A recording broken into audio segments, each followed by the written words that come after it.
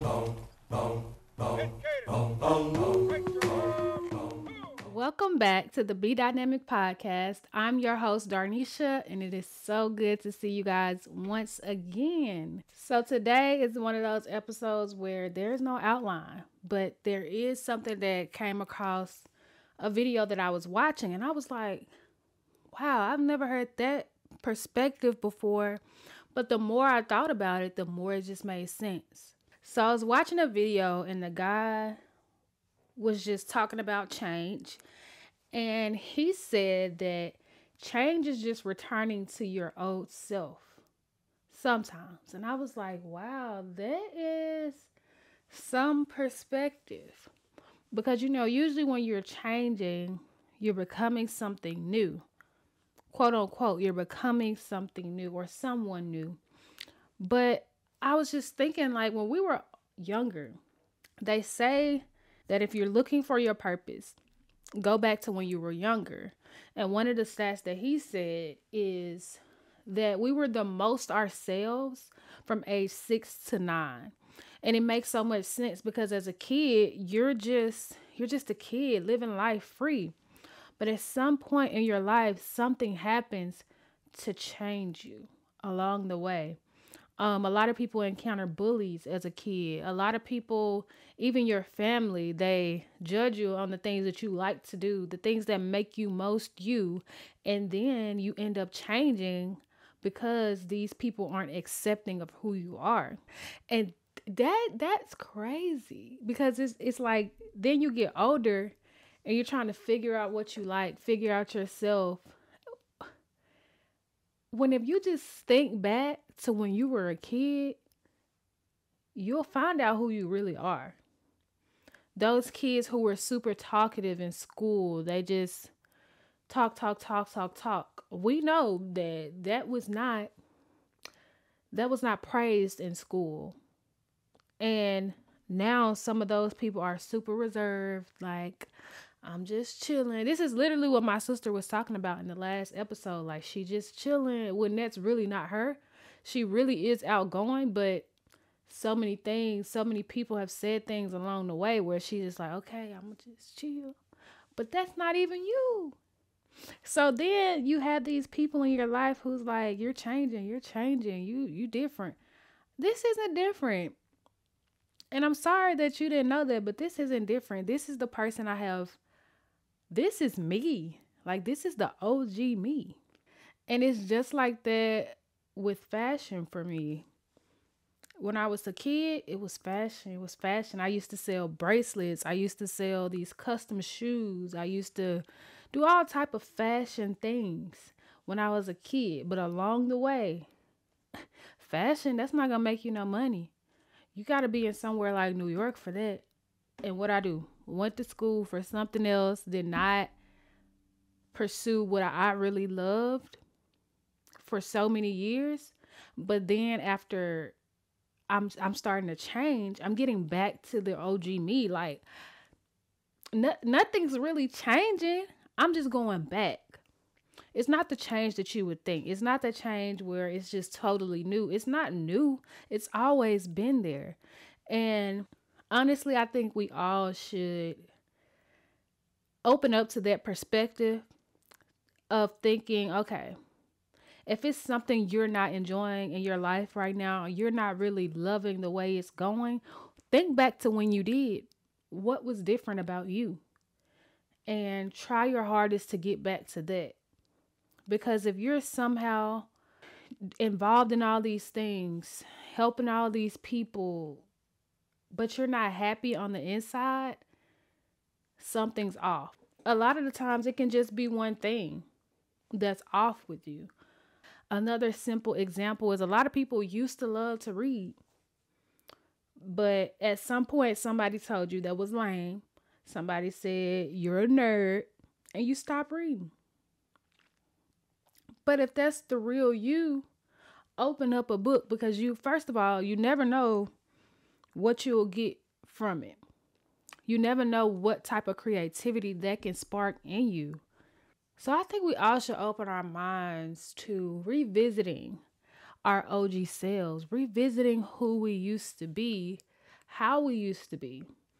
And first, take into account who you are right now. Take into account who you are, how you are. Figure out what things you like, what things you don't like, and work towards getting back to the things that you like about your old self. Our current selves should be a perfect mixture of the old and the new. It should be a perfect mixture of who we really are and who we learn to be throughout life. Because there's lessons in life that make you a better person. But you were great back then too. So meshing those together, you'll be amazing. You'll love yourself even more. Me personally, it's easy for me to notice like if something's off, if I'm different. And I have been noticing that lately, that something's different with me. I'm not the same as I was 5 months ago. And I know what it is.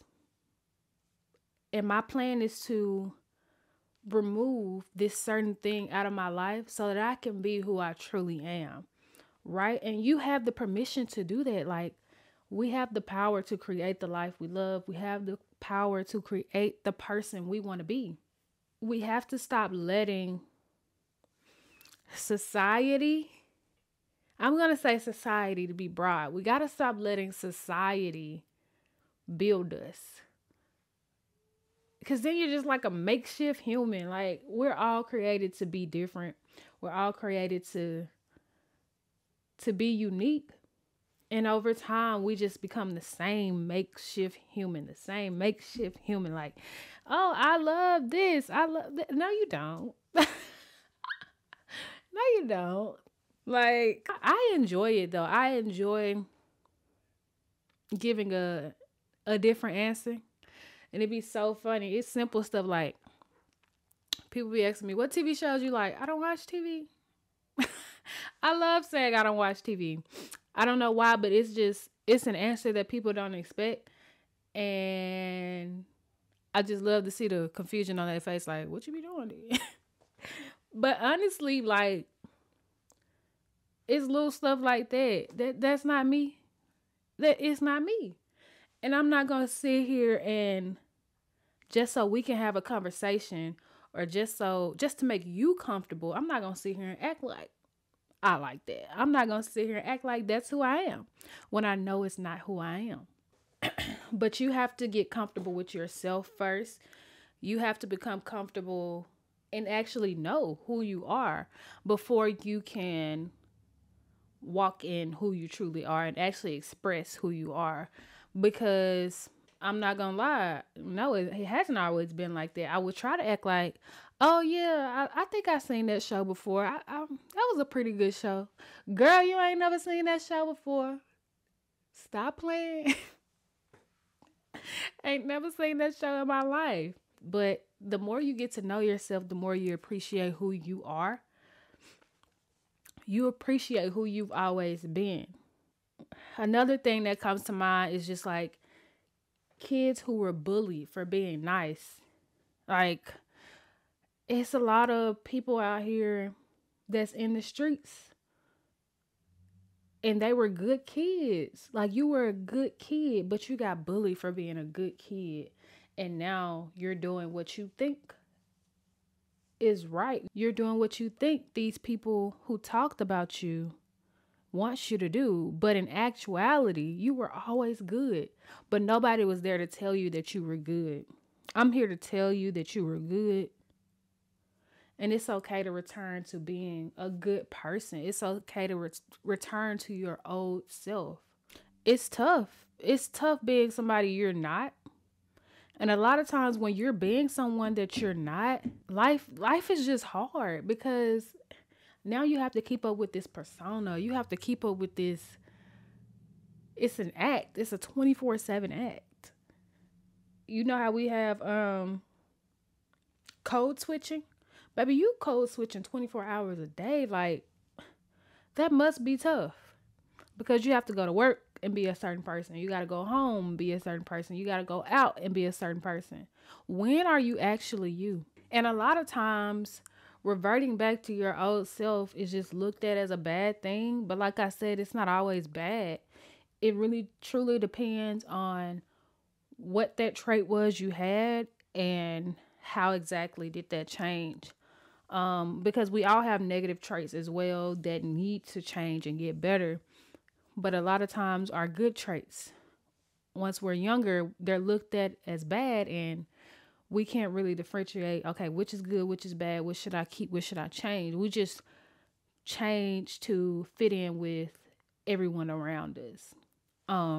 So if you have that desire, if you heard this today and you had that desire, like, okay, I do miss who I used to be. I do miss nerding out from time to time. Like, I do miss walking in the park alone. I missed it. I miss who I used to be because it made me happy. I want to give you a few ways that you can get back to your OG self. Okay. So number one is to be adventurous. Sometimes you don't remember exactly who you used to be or what made you happy. So try different things. Go out there. Be open-minded to different activities, different places, different restaurants. And one day something might spark your mind and you'll just be like, wow, I remember I used to love this. Or I remember I used to love that. Be open to different conversations with people because that can also spark your memory. A lot of times we just forget. We just forget. It's been so long since we've been our old selves that we just forget. So be open to all of these different things so that it can spark that memory inside of you. The next one is switch up your environment. If you're around people who aren't really letting you be your true self or letting you change freely, maybe those aren't the people that you need to be around. And I feel like I mentioned environment in every episode, but it's so important. It's so important to be around people who are open to letting you be you, open to letting you change, open to letting you figure out who you are and what you're really supposed to be doing in this life. We only get one. You don't have time to keep trying to impress this crowd of people who are just trying to make you into a person that makes them comfortable. We don't have time for that. You got one life. And you might as well live it being happy. You might as well live it being you. So switch up that environment around you and don't be afraid. Don't be afraid to, because whatever is lost, more is gained. God will never take a person from you without giving you many, without giving you someone else that will be there to cheer you on this journey. Lastly, think about who you want to be and write it down. Write it down. I want to be a boss. I want to be the nicest. I want to be helpful. I want to be someone people can call on and I show up. I want to be soft. I want to be just like that. Think of all the things you want to be. How do you see your future self being? Your ideal self, how do you see it? How you would enjoy it? And figure out ways to get there. Actually work towards getting there, because it's just something about seeing yourself as the person you want to be that's kind of motivating for you to get up and go do it. Like, yeah, I want that body. Because if you want that body, baby, get that body. I want that body. And you got to see yourself with this body. See yourself with this money that's helping other people in your community. You have to see it. And once you see it, it will motivate you. Okay? So write those things down. Figure out who exactly you want to be and create that person. If you want to be bubbly again, be bubbly again. If you want to be quiet and reserved, be quiet and reserved. It's okay. Like, we're growing, okay? Nobody should be judging people for being who they are. It's not cool. It's not cool. We're not kids no more. And apparently it has caused us so much trauma that we're not even being ourselves. So it's not cool. Walk in who you are. Be who you are. Don't be afraid of change. And don't be afraid to go back to your old self, which you loved. That's all I have for you guys on this episode of the Be Dynamic podcast. I hope that it touched you and I hope that it will change you for the better. The year is almost over. We got 3 weeks left. Make sure you guys like this video. Make sure you subscribe. I'm super excited for 2024 for sure. Y'all continue to change, progress, grow, be dynamic. I'll see you guys in the next one. I hope you learn to make it on your own. And if you let yourself, just know you'll never be alone. I hope that you get everything you want and that you chose.